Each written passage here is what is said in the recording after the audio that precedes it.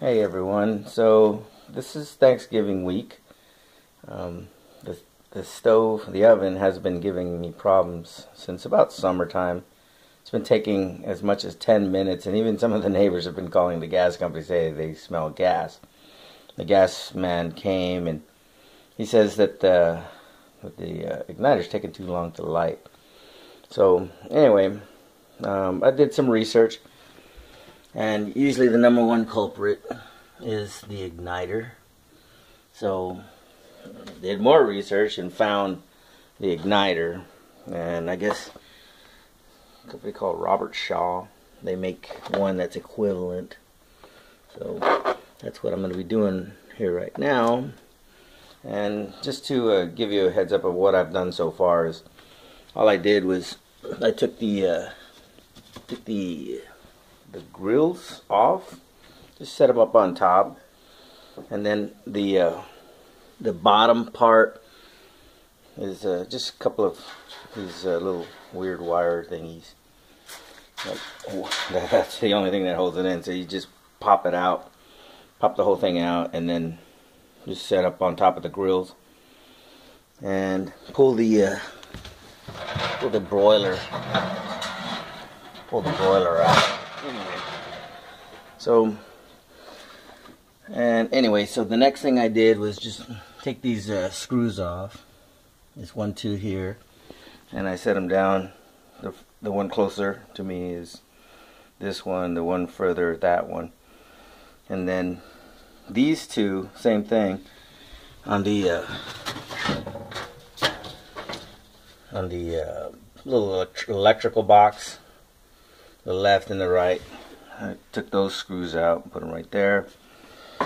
And now I've got to take these wire nuts off and then go ahead and rewire it. Of course, they tell you about the safety. See that? That just says off. Leave it off. Okay? Don't hurt yourselves. Yeah, I'm not going to go pull power on the house. I'm not going to shut the gas off. Forget that. Just do this real quickly. Don't turn this on. Should be okay. Alright, so here I go. Alright, so take the igniter out of the box. I've got new wire nuts. Some instructions that I'm not going to read. And let's do this.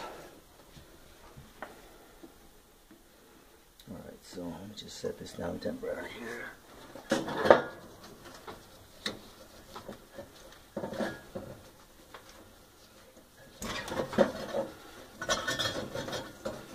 Yeah, somebody's definitely been here before. This isn't done out of factory, but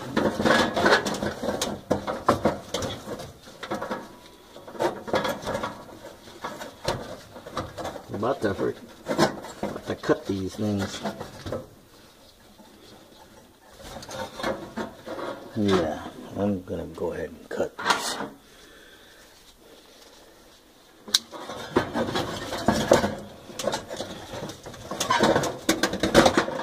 Boy, that was brittle.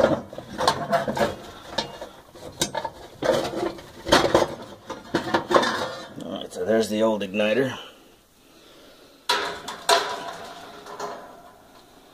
And I need to go ahead and strip these a little bit.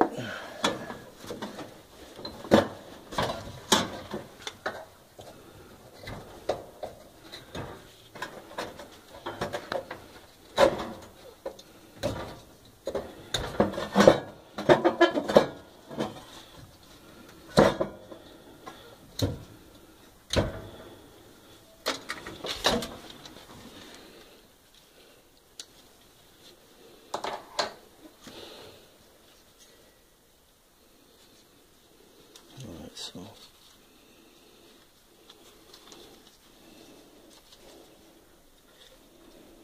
and we run the wires down a little bit. Get it in place. Good fit. Now, one of the things that I caution against in the internet, So many different igniters choices. Actually, it's not very many when you really look at them. Yeah, there were shorter ones, and it says it would work. And really, I went with the same thing that was in there because I didn't want any difficulty.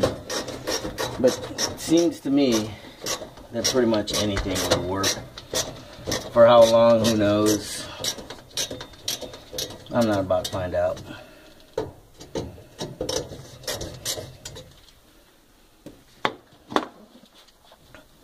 See, this is bent, and that's how I found it. So it's an old house. It's an old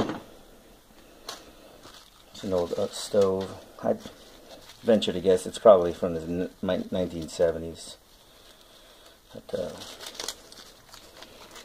ahead and take these wire nuts out. And let me see if I can peel these off a little bit more. Oh, geez. Anyway, you get the picture. You hook that up. You put this box back in, and then you go ahead and put the this cover over the flame. It's got a little wing nut, and you put the cover back in, and the grill's back on, and then that's it. So that's all for now. I'm gonna let you guys go for now, and then yeah, later on I'll test it. Maybe in the comments I'll say if it worked or didn't. All right, have a good one, and happy Thanksgiving, everybody. All right, YouTube, just a little quick follow-up video. I mean, this was literally 5 minutes ago.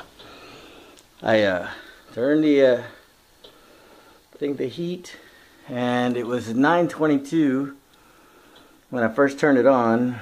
By 9:23, we got flame. It works. Not very hard at all. Hey, and yeah, follow your safety procedures. Yeah, shut your gas off and turn power off, all that stuff. But yeah, don't do like me. Or, okay, you could do it like me, but don't blame me if you screw up and turn that thing on. Alright? Talk to you later. Happy Thanksgiving again.